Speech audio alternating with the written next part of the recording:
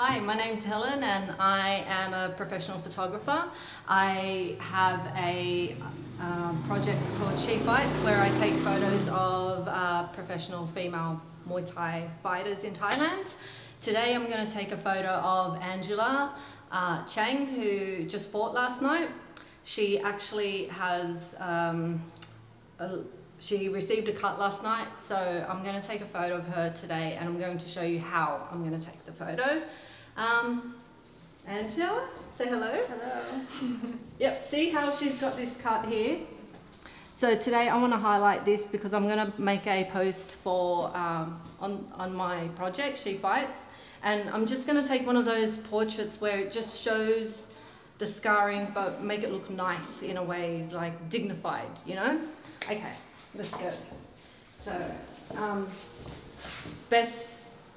I don't have a lot of equipment with me today, so I'm going to use natural lighting. So the best way to pose someone would be to place them next to a window, get them standing at a 45-degree angle, and just play around with the light and see how you go.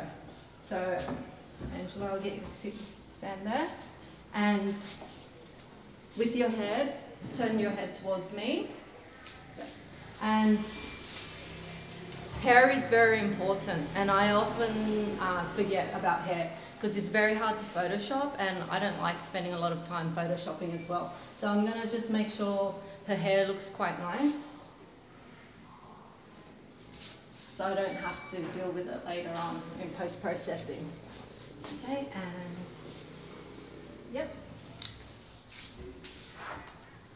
So, and I'll get you to put your hands there.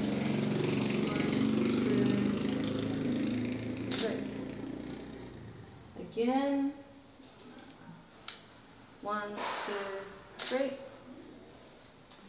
and turn a little bit towards me and your head. Yeah. 1, 2, 3. Yeah.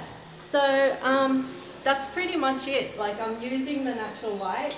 I've situated her body at about 45-degree angle, so she's not so square and it's a bit more flattering.